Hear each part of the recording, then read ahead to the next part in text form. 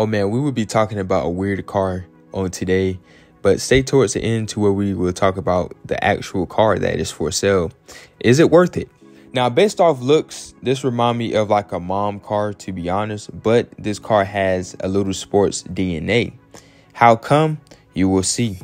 No, I'm not talking about the seller who done something really crazy, but this was actually from factory from 1988, which had started in North America, which they threw something in. Now, it ain't nothing too crazy now. It was just a detuned engine from a Supra, which was a 7M-GE, which was the most powerful power plant in the Cressidas at North America. 190 horsepower, 185 foot-pound of torque, and 0 to 60, 8.8 seconds. Now, to you, them numbers don't scream, but back then it was, a little something, but it still wasn't something, if you get what I'm saying. This car was very reliable and luxurious, but, it had its cons. It was very poor with its layout, especially for, the rear passengers, seats, smaller trunk. But the reason why, because this was based off a Supra platform, like the suspension and all that. It had excessive body roll, and yes, it was slow. Eventually, after 92, Camry took over in North America, and they also was going after the E300s, which was the Lexuses. Lexuses started coming out, so those was more desirable and more cheaper too. Well, they was pretty high, but it offered a little more compared to the Cressida. After looking at the Edmunds Blue Book and Kelly Blue Book, the car is going around 55 to 85. Now, a private party, I would say about 55 to 70. Dealerships, probably about 7 to 8. Now, it depends on the condition of the car too, because if the car in crappy condition, you can look around, I say about $1,000 to $3,000, depending on the condition. Now, I've been looking at these reviews and stuff about the cars, well, Cressida in general, and they seem, pretty reliable. I don't see no one necessarily complaining about a car. Yeah, you have somebody talking about having 218,000 miles and still running, and they recommended that they would buy. I mean, this car have, pretty good, solid history. Like I said, it's got good reliability, and it's luxurious. Going at 19 miles per gallon, I guess the cost to drive is like $212 a month. 4-speed automatic rear-wheel drive, inline 6,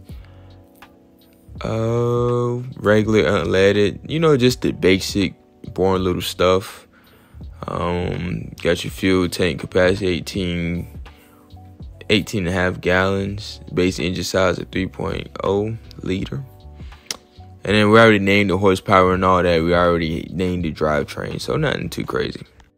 So guys, this was the moment that we have been waiting for, the 1990 Toyota Cressida luxury sedan 4-door. This guy want 10 grand for it, based out of Alabama. Now, based off the looks, I give it a 8 out of 10. I like the color and I like the body style. 100,000 miles, manual transmission, blue exterior, interior.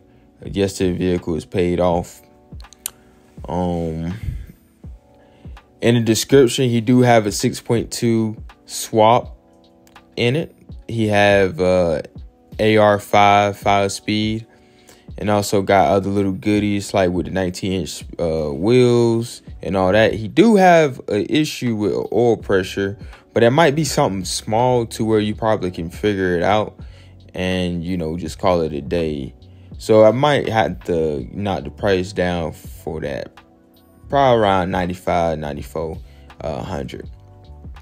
Now, like I said, based off the looks, now this car looked pretty damn cool. I like the stance on it, and it do give a a little good vibe. I dig the Euro bumper that he have on there, And oh, a LS swap 6.2, a LS, man.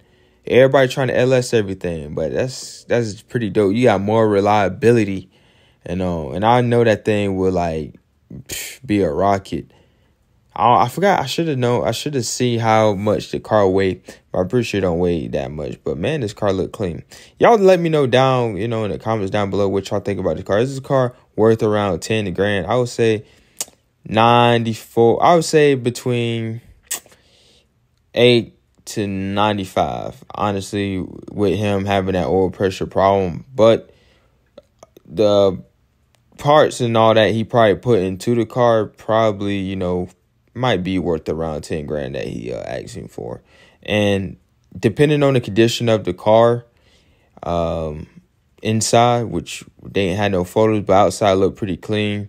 I would say give the man 10 grand, but honestly, I would go about 94, but you don't want to lowball yourself too. So I don't know how much the 6.2 liter LSs are. So yeah, I'll say 10 grand a fair price. Y'all let me know down below.